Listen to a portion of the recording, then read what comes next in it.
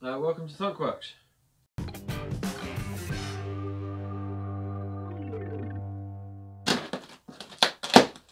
Metz Tools have very kindly sent me this. Let's get into it. So this should be one of their deep throat string stretcher tools.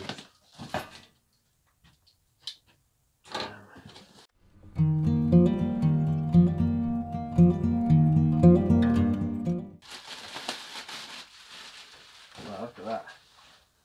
So this is a deep throat model. I believe it's 8 inch depth. Yeah, 8 inch throat depth.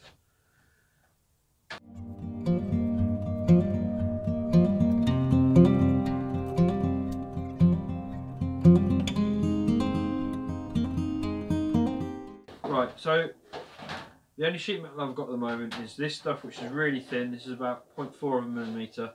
And I've got this stuff, which is 1.4 millimetres. So I really would prefer something right in the middle, like 0.8, 0.9, sort of 1 millimax. But I'm going to have a play around with this, see what results I get. See, at the moment this is just hand operated, and if you were to use a large piece of sheet metal, I don't know, on your own, it'd be pretty difficult. You can get foot operated shrinker stretchers, so in the future I may make my own stand with a foot pedal, which actually means you've got both hands to handle a large piece of sheet metal or panel or whatever it is you're working on. So I've moved it over to this side of the table. Just gives me a bit more access to get behind it on the lever. So this is 1.4mm steel, mild steel. This is, so the limit of this is 1.5 or 16 gauge mild steel, or 1.9mm in aluminium. So this is almost at the limit for the steel. Oh.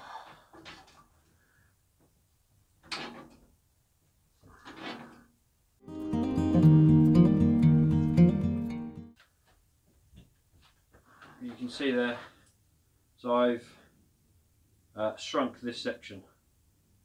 So these jaws are the shrinking jaws, so as they come together, each jaw's got two separate parts, and they pull together. There's a separate set of jaws which do the opposite and pull apart. I'll swap them out in a little while. I'm just going to do a little bit more and see. I'm going to go back over this same section and just see how much I can get it to shrink.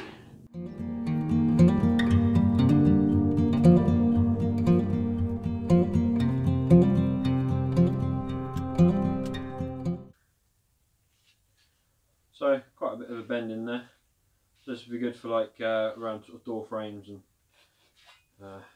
door apertures and window apertures, and making up repair panels. So we'll have a go on the same flange with the shrinker. No, that was the shrinker. With the stretcher in a minute. I've got this. So this stuff. This is 0.5 millimetre.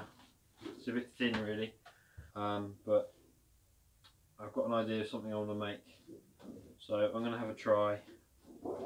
I've put some scribe lines, centre line, and then actually equally spaced. Anyway, I'm going to try and shrink this equally, and well, I'm just going to see what happens really. First time I've done this.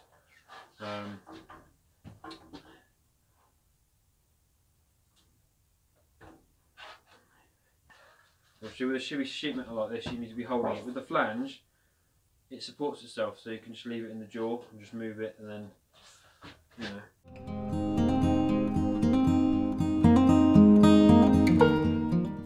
So you can see there, this was a flat piece of sheet metal. So this edge is now shorter than it was originally, which obviously means it's curving round, but also the edge rolls over. I'll show you a bit closer. So these kinks are the actual gaps in the jaws. Because this sheet metal is really thin, it's actually folding it over. You can hopefully just see that.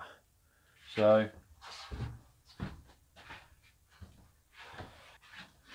we'll keep going with it.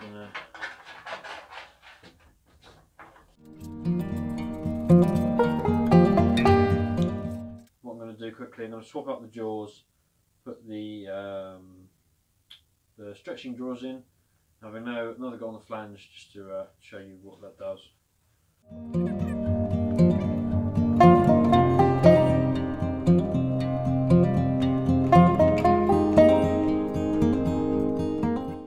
So this is the lower shrinking jaw, and you can see all that happens when you pull the lever, pushes down the jaws, and in this case they squeeze together, which pulls the sheet metal in, and the opposite happens on these ones. So as you pull down, the jaws actually pull apart, so the V goes the other way.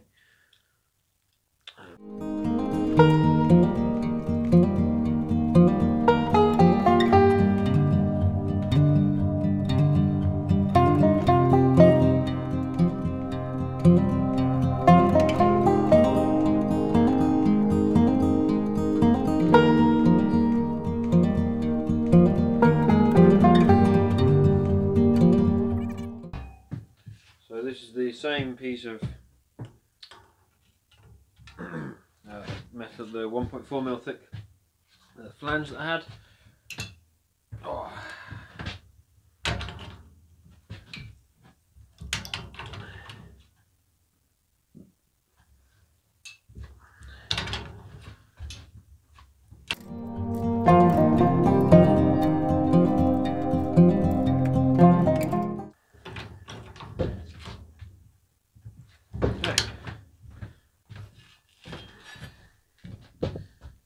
There you can see there, it's bent it the opposite way.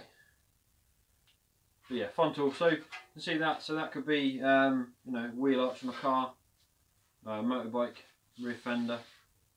You know, if you were like building a hot rod and needed to make the corner of the roof panel, and you've got a really, really deep throat there.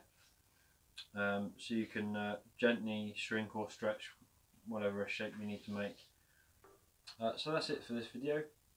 I'll leave links in the description to the Metz Tools website, where you can go and have a look at this shrink stretcher, and they do a few other different versions as well. So yeah, go take a look at that. They do other sheet metal working tools as well, English wheels, bead rollers. I do have a couple of other videos about, which I'll link in the description. So yeah, thanks for watching, and until next time.